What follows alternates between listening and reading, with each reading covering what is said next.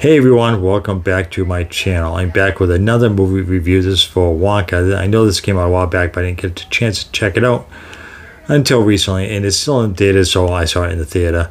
Before I get into it, if you're new to the channel, hit like and subscribe and hit that bell so you don't miss any future videos. If you're a returning viewer, thanks for coming back and check out another video. That being said, I'm just going to give my 2 cents worth on this. I'll try not to spoil anything for anybody who still hasn't seen this. This was with Timothee Chalamet, who plays Willy Wonka.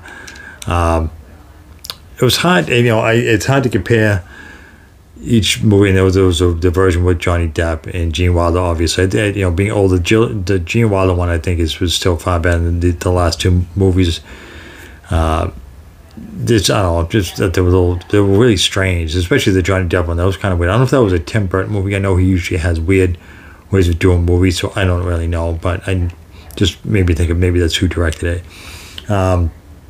This movie in particular was really more of a musical than the original movie. There was some singing, but it wasn't like overly musical. I thought this one had a lot of musical scenes.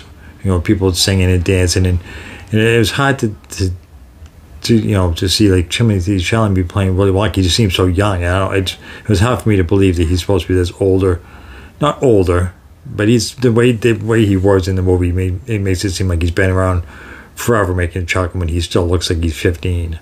Obviously, he's not 15, I'm just saying, because he still looks really young.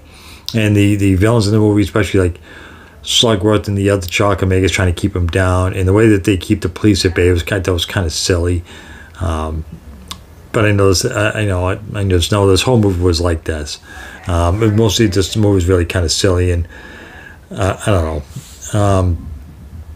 The woman who played, there was a main villain, Mrs. Scrubbits, kind of reminded me of what was her name, Carol Burnett, who played Mrs. Hannigan in Annie back in the early 1980s movie of Annie. She's not necessarily evil, but just kind of a rotten person, kind of selfish. It kind of gave me that vibe. But overall, I think the movie was okay. I wouldn't say it was great. It was better than what I was expecting.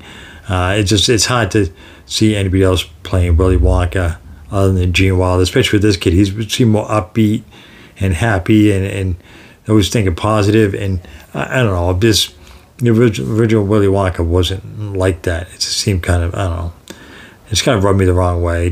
I know each version, people try to have their own take on it, their own version of it, whatever. So I get it, but still, I just think that one was just better. I just thought this one was a little over the top with how things were, and you go through the course of the movie. I don't know who all the other characters were played by, but everything overall was a decent movie.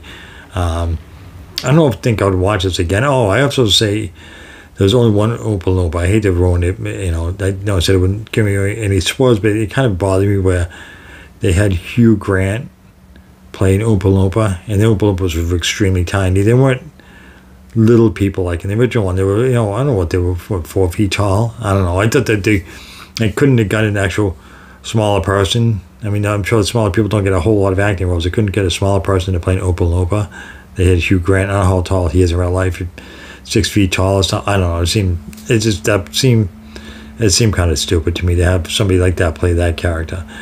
Even though he did do a good job the way he was in the movie, I don't know. I just think they could have found somebody else.